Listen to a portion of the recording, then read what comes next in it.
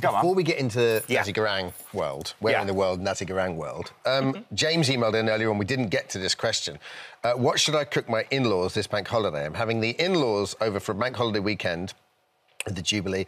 I need a delicious dinner recipe that's a bit different. What do you suggest? I'm going to suggest Nasi Goreng, funnily enough, because I'm cooking it right now. But honestly, there's a truth as well. Because when your in-laws are coming... into this answer.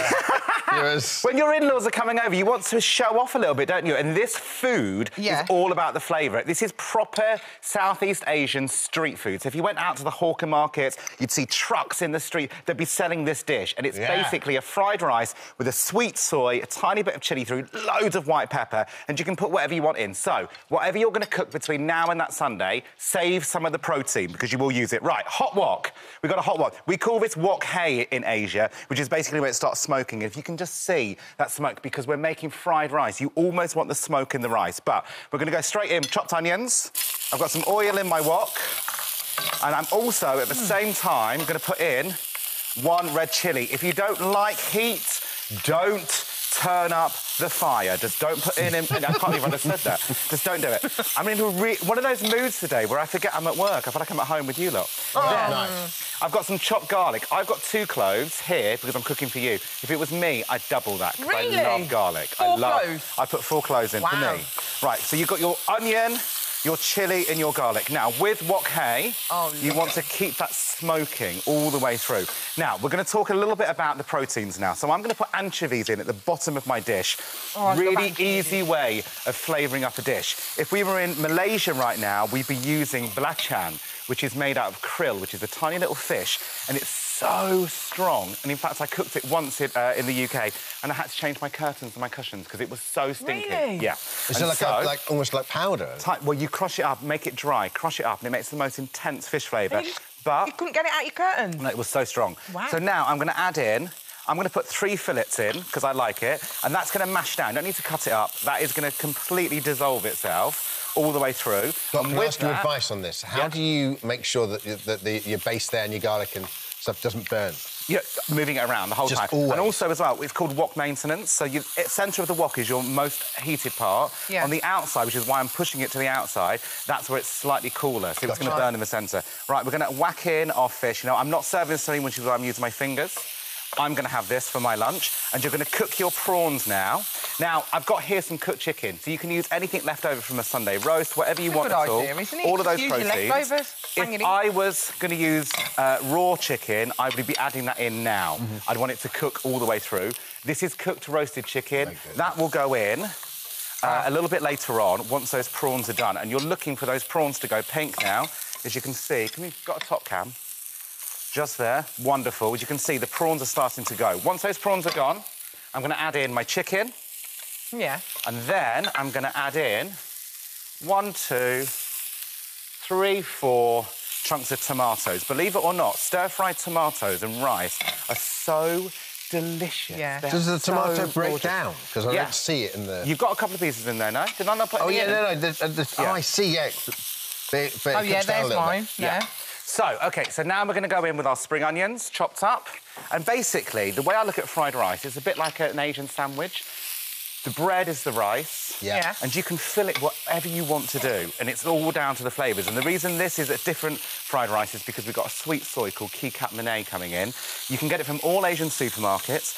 You can even get it from some Western supermarkets. If you can't find it, don't worry. Just basically boil down some light soy with some sugar into a nice sticky syrup, and that's all it is. Sugar and soy. Sugar and soy. OK, so this is the most important part now with fried rice, and a lot of people go nuts here. You have to cook your egg first. Whatever you do, do not put your rice in and then add your egg. It's going to turn into a rice omelette. Yeah. So what you do is you then move all the stuff to the outside of the wok. Are we getting that top cam? Yep.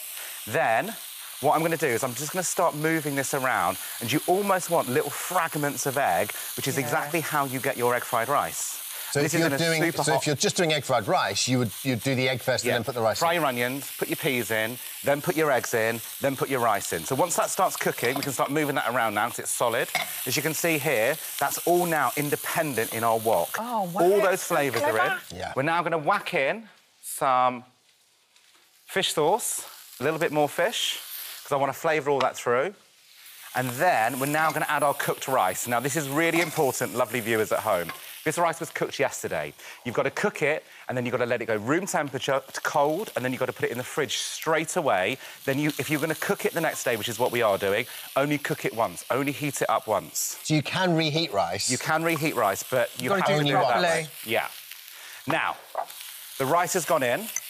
Stir-fry it through, and what we're going to do is we want the wok hei. Can you see that smoke? Yes. That is going to give it a really nice kind of almost barbecue smoke flavour. Yeah. Which is what makes it feel like it's fried rice. Once that's cooked through, we're now going to add in our wet products. Now, we've got light and dark soy, light for salt, dark soy for colour. So that is our... This is delicious, isn't it? Wonderful. Light soy. Really nice. We've now got in our dark soy, and this is what gives it a signature colour. We're now going to pop in Kikat Monet. I love that stuff. Which is so delicious. And now I'm using it quite heavy because I'm about to put in so much white pepper. This is my lunch. I'm making this to my version. I love white pepper. It's great. It is electric. It gives you a really nice... Like, look how much pepper I'm putting in. Oh, my goodness. So that's a lot, Gok. This is mine. But I love the sweetness from the soy with the pepperiness of... the pepper. Our director in our ears is saying, can you feed some back for him? It looks so gorgeous. Now, what you want to do is now have a moment. What? Just relax. Wow. Because you've got so many wets in there right now. This is still fried rice. You want that wet to now start evaporating. Keep the intense flavour in from the salt and the sugar. I'm flirting with you. Did you see that, Alison? Yeah, I was really flirting with you with soy sauce. I was feeling it, though. I was feeling it. Gee, how did he do it? When it comes to food, I will flirt with you. Yeah. What is he doing? You want to get the dryness happening. You want the dryness happening. OK, so whilst that's now drying through, this is how we're going to serve it up. So I've done here rice wine vinegar with some sugar and some chilli, and just put a little bit of that on your rice now. It completely, not too much. I haven't tried any of this. Not too much. It changes the flavour. It's electric. I've got some cucumber, I've got some limes, some spring onions. Let's try it with that on it. These are shop-bought fried shallots, and then I'm going to put some more of this on. So I'm going to start dressing this plate up. How long have I got? OK, right, here we go. That elevated that to another level. Isn't it amazing? Isn't it? OK, so what we do now is we load up our bowl. Wow. And then... Oh, I like the way you put it in a bowl. Is this for we are going to turn... So normally, I would let this sit for about 2 minutes so it doesn't collapse. Yeah. Oh, wow. There you go. Well done, Gok. Then we are going to add in... So nice. Turn that off. Is this, in Asia, would this be a dish you would eat any time of the day, breakfast? This is a breakfast, yeah. This is breakfast? So in Asia, a fried egg on top, wow, which is just delicious. In Asia, it's the same as having cereal, though, isn't it? Right, I'm going to do this quickly, I'm going to get sold off. That'll keep you going all day, So we've got some shallots, some cucumber, some tomatoes, some lime, some spring onions, then sriracha, if you want more spice, on top, some Kikat Monet, and that... the old Kit Kat.